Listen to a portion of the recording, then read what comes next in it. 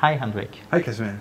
You have been writing a blog post about how to automate Greger's hen house. Could you explain what your solution is like? I actually proposed two solutions. One using 230 volts and the industrial components. And the other one is more of a do-it-yourself solution using one of these. This is a Raspberry Pi, but my original proposal was an Arduino. But Greger told me he had one of these lying around, so we could use it. In addition to this, we need sensors and some relays. Sensors for measuring temperature in the hen house, and also relays to control the heating and the lights. Yeah. So you need a computer? Yeah, this is the computer. Yeah, and you need some sensors? Yes. And you need some relays? Yes, and in this case, to make it a real IoT, we should probably add a Wi-Fi as well. Yeah. Just to make it a bit more fun to play with. Greger has asked some questions, and one of those is this solution. What happens when the power fails? When the power fails, you don't have any electricity. It has to recover gracefully and restart once power is back up. And the problems that can happen is that you have a corrupted memory or something like that. And this solution is quite limited into what it can do. What about the legal requirements and security requirements that he has on his hen house, not only the functional requirements? How can we meet them to assure that we don't get too warm in the hen house, not too cold, and also that no one will hack into the hen house? Yeah, that's a tricky question.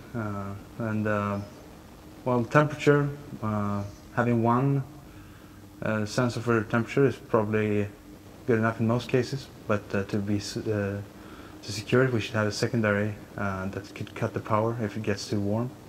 For the security in hacking, there should be a proper firewall installed in the internet connection, and that should be in the incoming connection. This is a lot of stuff, and from an electrical perspective, how do you assure that it can withstand the temperature and the humidity within a hen house?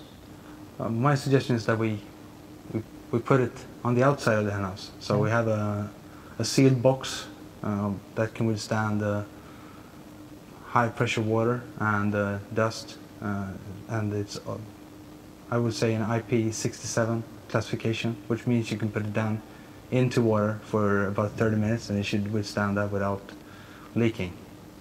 That would be the expensive part of the project. He's a little bit worried that your solution will be too costly. He said that it will cost more than his hen house. Probably. So is this a common problem with IoT today, that it's too expensive to use? And that is the case why you seldom use IoT at home? Yes, I would say. The savings that you make in reducing energy, that's a small cost compared to the cost of investing in IoT. But on the other hand, we all have to save energy. What is the cost of this solution, roughly? I would say about 400 euros. Yeah. Maybe 500 if we go for a really expensive casing, but so this is much more than he paid for his hen house. Yeah, the eggs will be quite expensive, but it will be a greener hen house, and the hens might have a better, more consistent environment. Then we will see what Greger has to say about this. Yeah, that would be interesting. Yeah. See if he starts implementing it and tries it out. Yeah.